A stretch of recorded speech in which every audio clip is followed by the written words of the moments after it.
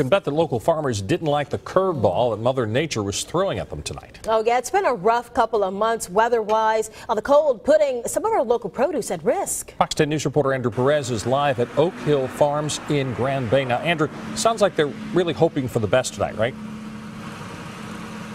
Yeah, that's right, Bob Lanise, and that's according to a lot of farmers, several farmers that I spoke with today. At this point, you got to understand, it's just a little bit too late to try and protect some of these crops from this last-minute cold snap.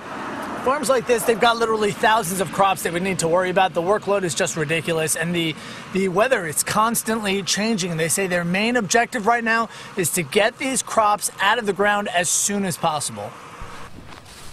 Brian Keller says these are some of the tomato plants growing on his farm in Grand Bay. The problem is they should look like this right now. The weather delaying his crops.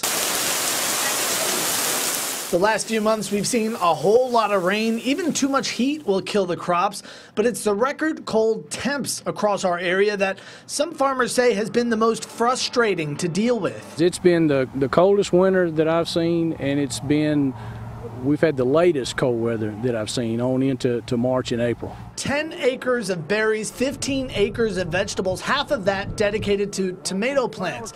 Keller says the cold itself hasn't necessarily killed his crops, but he says it's kept them from growing and they need to come out before summer. It's delayed planting, and then it's also delayed growth. We're trying to plant as quick as we can, as soon as the cold's done, but we're trying to beat the heat as well. Now, local farmers say they're not so much worried with vegetables or the actual fruit itself withering away. Instead, they're more worried about the actual plant. They say there's only so much they can do to protect it. With another cold snap tonight, farmers in Baldwin and Mobile counties tell me they're just hoping for the best. No frost. Some already a month behind in planting, problems that naturally come with the job. Farming's a high-risk business. You put a lot of money out here in the field, and then you leave a lot up to there's so much you can control, and then a lot of things that are out of your control too.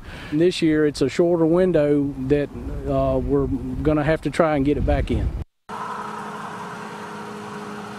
Yeah, now Oak Hill Farms is pretty much all local. You pick, farmers market, stuff like that. Many are waiting right now to see what kind of damage all this cold weather that we've had lately, what kind of damage it really did during the summer months. That's also when we should start seeing how it may or may not affect the price of food as well. For now, reporting live in Grand Bay, I'm Andrew Perez, Fox 10 News.